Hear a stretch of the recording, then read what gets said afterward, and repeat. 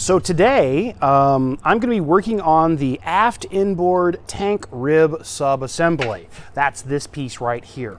This is a wet piece, and what that means is the inside of this is going to be where the fuel is. So you have to make sure you get all the pieces and parts put on here, and then this is going to be the first guy that we use the Goop on. It's a really beautiful day out, but it is really windy, so I may end up closing my hangar. So the first thing I need to do is I need to take this piece, which goes right here, and prep it. I haven't even taken the bluing off of this yet. Some of these pieces, as you see like this, they just come stamped and they're really rough. Like you wouldn't want to use it in this state. I've got to go over to the deburring machine over there and really work this sucker over. But this goes right here, and then you've got these ports that go here like so. So then the idea is this goes in here to keep it from turning. You'll note though it doesn't fit right now. So that's the other part with this piece, is you have to make it so that this piece will just slip inside there, and right now it doesn't even come close. So that's what I'm going to be working on.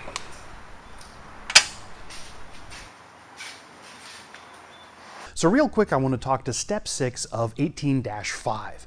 This is basically where they instruct you to fabricate a couple little pieces of metal to go over the holes that are the positioning holes for some of the outboard-most parts for the fuel tank. These positioning holes are used when they do the stamping of the part so that they make sure the part doesn't move, but unfortunately it's a hole, right? And we have to fill those holes. Now the rest of the holes in the skins and the ribs and whatnot are filled by rivets, and you put the Proseal stuff over that before you do the riveting, and you seal the hell out of it and you're good to go. But with these particular positioning holes, there's nothing that goes in them. So they recommend fabricating just a piece of metal to go over that, and you just Proseal around it. My old part, what I had done on the previous tank, was to use a bolt. Basically, I screwed a bolt in, had to put some Loctite on there and just cranked it down. You know, one bolt, one piece of metal, Proseal all over the top of it, should be good to go. This time, I did this. Instead of using a bolt, I used a pop rivet. Again, same thing. I put some Proseal around the outside. I put the pop rivet in, and then I'm going to Proseal all over the top of it once that lower bit of Proseal dries a little bit. I cannot stress this enough. If you have the money, get the quick build wings. This Proseal shit is awful. I fucking hate it. Please forgive my language. This is probably the first time you've heard me curse in this entire ordeal. I hate it. It is awful to work with. It is not fun. It is sticky. It stinks. It's a pain in the ass to work with. You get it everywhere. So just get the quick build if you can. Okay, I've buffed out the sides here. This is nice and smooth all the way around. The inside's a little sharp still, and so I'm going to use this guy to just kind of scrape a little around the inside here. If you have files or other things, that works too, but this is quick. And then it'll be about trying to make it so that this will fit, and that's going to take a little more effort. So good times.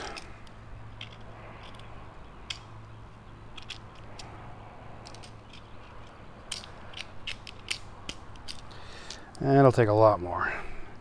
Where is my file anyway?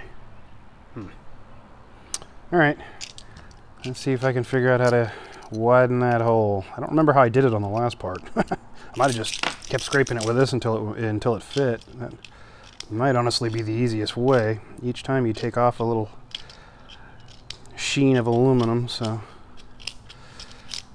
All right, more work.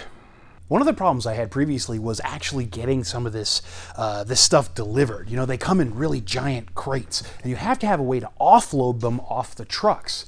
Now, thankfully, the very first time the guy didn't have one of those lifts on the truck, so he and I were able to manhandle the stuff off. It sucked, but we were able to do it. The second time he came out here, he remembered me, and he brought a truck that had a lift gate, and he had one of those pump up jacks so that we could get the thing onto the lift gate and then maneuver it where we needed to. This fuselage crate is much, much bigger and weighs a lot more. It's 8 feet by 4 feet by 3.5 feet. It's basically the size of this table and, you know, yay high. That's going to be a problem. It weighs 550 pounds. My father and I are not going to be able to move that around, and I certainly wasn't going to be able to do it up at my house. So I had them deliver it to my father's house, and I got that. That trailer is exactly what I needed. I was able to get it for a pretty good deal, and I'm actually supremely happy with it. It was on sale. It's 600 bucks. I've been wanting to get one anyways. I need it for other things, motorcycle hauling and just general other stuff. So that trailer is going to be perfect. It's something to think about. If you can't have this stuff delivered directly to your house, you're going to have a way to get this stuff. These boxes are big, and the truck drivers, they got a whole schedule of different deliveries they have to make. They don't have all day to help you. So something to keep in mind. So probably for the rest of this video, I'm going to be doing a lot of quick moving. I've talked about this before, working with the Proseal, or what I commonly and lovingly refer to as the Goop. You don't have a lot of time. Now, they make different versions of the Proseal. Some of it hardens in 30 minutes, some of it hardens in 2 hours, whatever. I'm not sure what those times are. But there is a level how quickly. So you can actually get how quickly it's set. So you can get some that are slower to set and some that are quicker to set. Be cognizant of that when you buy it. I'm not sure what the actual set time is for the stuff on the van's website. You'll have to look. But to that end, I'm going to be mixing up some of that, and I'm going to be going real fast. So I'm not going to have time to show some of this stuff, so I'll have to do it as an overlay. One thing I do want to talk about briefly, though, with regards to this, again, I'm talking about this particular tank assembly, tank subassembly. This is the inboard part. This is where your fuel sender is. On the end here is where this fuel sender actually attaches. There's 5 holes here, and those holes are supported by nut plates underneath. This particular fuel sender can only go on here one way. Now, they have the capacitive fuel sender. I'm not really sure how that works. It's a plate that sits on the inside. I've linked to that before. This particular one is the float sender, which I've got pictures of how I made that and how I got that working. Very clever, very simple. It only goes on here one way, so that's awesome, because otherwise you could get it really screwed up. But because of the nature of this guy, it has nut plates underneath here, and so these nut plates have to either be countersunk or dimpled. Now, I've talked about this before. There are places in the plans where they don't really discuss that real well. They don't really talk about it, and this goes back to the whole "we're not going to hold your hand" thing, the discussion I've had with fans before. Of all the plans, of every page in both the empennage and the wings, this is the one page that I think they need to rewrite, just because it's a little attention to detail. They've just missed some stuff. And that might be because they don't address how you attach this real well, simply because your fuel sender is going to be different, or how it attaches, I assume, is different based on which fuel sender you have. Like I said, I have the float fuel sender, which has a different set of instructions. It comes in the box for the sender, but even in these instructions, it doesn't really talk about how to prepare this, not real well. So they basically say you got to attach nut plates on the bottom here, but what they don't say is whether or not you need to countersink or whether or not you need to dimple. Now, in this other part that is at the other side of the table, there are nut plates that you dimple. You dimple both under the nut plate, and you dimple the nut plate flanges themselves on either side for when you attach it. That's what I'm going to elect to do here. I'm going to dimple these. In the other one, I actually countersunk them, and this is not super thick, so how thick the metal is determines whether or not you want to countersink or whether or not you want to dimple. I countersunk that one. It looked okay, and I think once I put all the goop and all the other stuff and I mounted everything and sealed it, I think it's fine. But this one, just because of the nature of this metal and it's not as thick, I decided to go ahead and dimple this one. So that's what I'm going to be doing next, as well as rushing through and finishing up this part. I've got several things to do. I'm going to try to get it all done today. So while I continue to work in the background, I found some stuff on Van's website I wanted to talk to you real quick, specifically around the Goop. Now, you have heard me time and time again talk about how this stuff is awful. I just cursed at you a little bit ago, sorry, about how bad it is because I was having a frustrating day and I got it all over myself. I'll be taking my shirt off here in a bit to actually work on this stuff. Don't worry, I have a white undershirt on underneath. You don't need to see that. But I found they've got these little kits. This is like a little touch-up kit, and then this one is like a plunger system that uses a caulk gun style device for delivery. If this is even a tenth as good as I think it's gonna be, this is how I'm gonna go from now on. Up to now, I've been buying the stuff in bulk, just in quart containers, and doing the mixing myself, and then trying to apply it using popsicle sticks and toothpicks and spatulas and all the other stuff, and it is awful. Whereas this seems like it should be much, much better. If for no other reason than just easier to apply. Down here there's a nozzle, so you can actually be very specific as to where you apply it. And then of course, measuring and all that stuff is done for you. You push this down and twist and push and twist and push, and you have a ramrod and you mix it internally. It's actually pretty clever. And then this one is a one size fits all, or one use rather, a kind of a deal where, oh, I need to make a quick adjustment or a quick fix, and so you have this. Now, the one thing I did note is that they have different codes on here. So this sealant is the CS32, I don't know if you can read that, 3204, whereas this one is an AC240. Both of them, this has the B2 and this is B1/2. The B code, as I understand it, has to do with how fast it cures. I think the half cures a lot faster than the 2. Don't quote me on that. I'll look it up and comment down below. But my concern was that the CS3204 is not the same as the AC240. And I looked on their websites, and it is the same stuff. I don't know why it has a different code. Like it's both meant to be used as a fuel-resistant, vulcanizing rubber epoxy stuff. So it's the same stuff, just different codes. Anyways, I'm going to continue working on it in the background. I'm going to give this stuff a shot, and hopefully it kicks ass, because honestly, oh, yuck.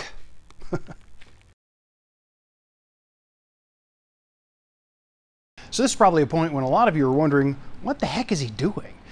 Basically what I'm doing is I'm trying to limit the mess I make when I apply the dreaded Goop.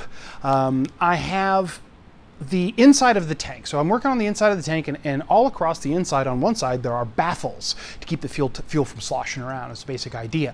And those baffles, I mean, every single baffle has like 10 rivets in it, and those are holes in the tank. So we have to use the Goop to seal those holes. Well, by running long strips of blue painter's tape on either side of those baffles, I can then apply the sealant underneath the baffle, rivet it down using the back rivet plate and that little carpet that you see where I have the cutout. Use that, put it in place, and then once I'm done, peel all that blue painter's tape up before it starts drying, sort of cleaning up my mess. That's really what it's about. You'll also see me scratch the inside of the tank along where those baffles sit, again, just to give something to seal, that sealant to hold on to. I did it with the other tank. It seems to work out pretty well, and so I'm going to do it here as well. All right, so here's an example of the new caulk gun Goop delivery method. What I've been doing is I just put a little bit over each hole, like so. This is the wet method, just enough to fill the hole. All right, and watch, each hole has some Goop, like so. And every once in a while you want to release this to get that pressure, otherwise it'll sit there and continue to dispense. Once that's done, lift this guy up. Remember, we're working with these top ones right here, and put in rivets. You'll see that the Goop is poking through the hole ever so slightly, which is exactly what we want. We want a little bit of Goop, to come out. And this is the wet rivet technique. I think a lot of people also add some Goop from this side, but I found you don't need to, and you just end up using a lot of extra Goop. And once I got all those in there, I then, instead of using rivet tape, I use painter's tape because it's cheaper and works just as well. So, and make sure each rivet is set. And of course, I'm getting those. That's something to be said for rivet tape, as you can see through it. There we go. So now I've got all of those down. And make sure we're lined up over our back rivet. So now we want to add more goop around the rivets. This is how I've make sure each one's sealed. Put a little on each side. And then once I've done that, the other side, same thing. Again, we're just making sure the rivets are fully surrounded by the horrible goopy mess. So slightly, like so, and then some in the middle, just to make sure it sticks down good. Again, let's relieve the pressure. Wipe that off a little bit. Then we find number six, put that down and press it down into place. And then you do back riveting just like normal.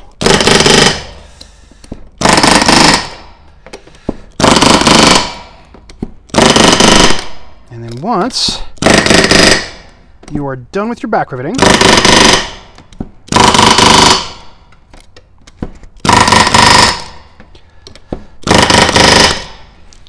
make sure to clean off your tool, because this goopy crap does not make for good clean tools. Once that's done, you go at it with the goop again, and you just seal all the way around.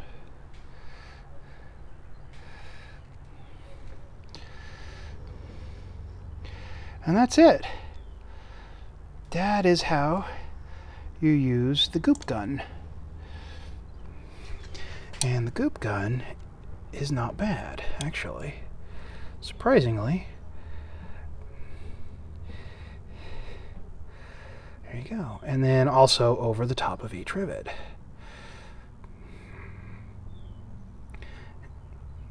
And that's it. Sort of like squeezing icing onto the worst stinky, smelly cake ever.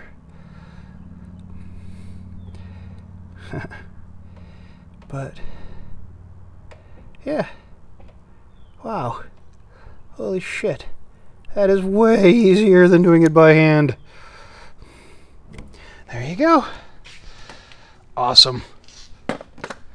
Now I'll do it a whole bunch more times. Okay, time for an after-action review.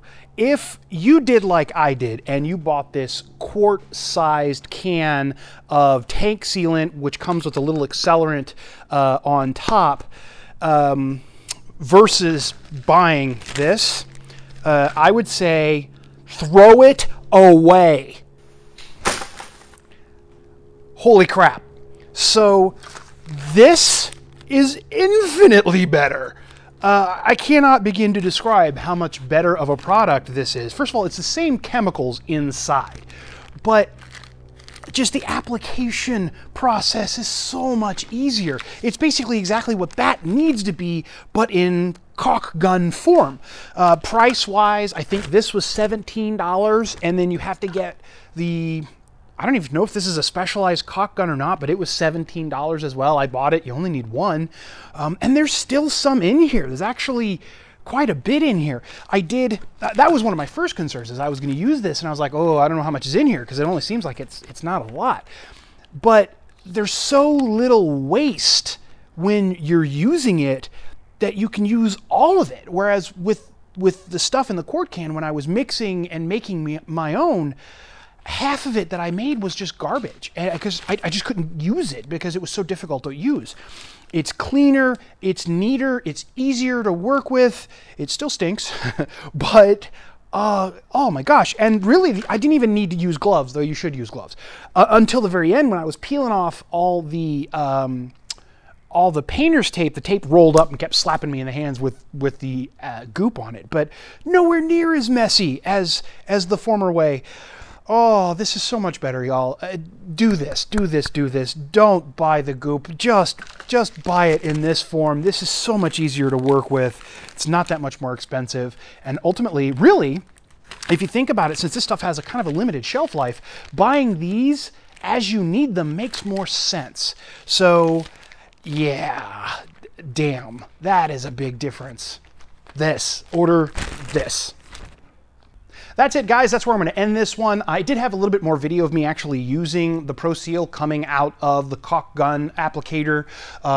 For whatever reason, I lost some of that video. I copied it off of the card onto the computer, and now I can't find it. So I might have accidentally deleted it. Sorry. Anyways, get the caulk gun Proseal. Don't think about getting anything else, honestly, unless you have a way of taking the quart stuff, mixing it all up, putting it into your own caulk gun, and then using it. Remember, you got to use it right when you mix it. It is kind of like it's not vulcanizing, there's another word for it, but it's a chemical compound that, like an epoxy, once the two halves meet, the curing process has begun, so you have a very limited amount of time to use it. I thought that I was not going to be able to use, or I'm not going to, oh, sorry, I thought I wasn't going to have enough time, rather, to use the stuff coming out of the caulk gun, but it turned out I had ample time. It took me about 2 hours to do that work, and it was still doing great. So, and I had lots left over. Like I said, super, super easy to use. It seems like there's not a lot in there, but there's actually a lot, and because it's so easy to apply and it's so clean to apply, you're not wasting. Oh, so much better. So anyways, guys, thank you so much. I really appreciate everybody. If you like what I'm doing on this channel, if you'd hit that little like button over there, I'd really appreciate it. Give it a thumbs up. If you want to get notifications, you got to hit the bell and then select when you want to be notified. I don't know why that's a thing. And if you really like what I'm doing on this channel, jump over to my Patreon page, where for as low as $1 a month, you guys can buy me a cup of coffee just to let me know that you appreciate what I'm doing on here. Thank you so very much. Again, I don't hate the Proseal as much. Still hate it, but not as much. See you next time.